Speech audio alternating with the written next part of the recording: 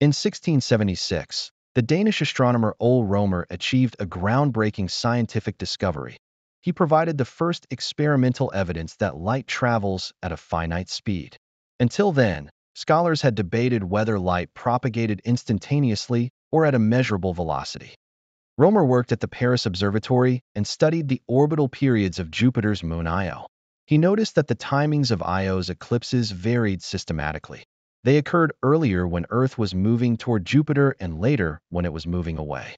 These fluctuations could not be explained by irregularities in the moon's orbit, but only by a delay in the light's travel time. Rømer concluded that light takes time to traverse space.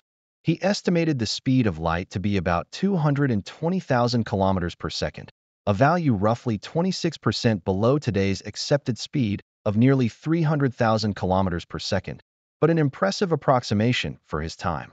His work marked a milestone in physics and significantly contributed to a new understanding of space, time, and light.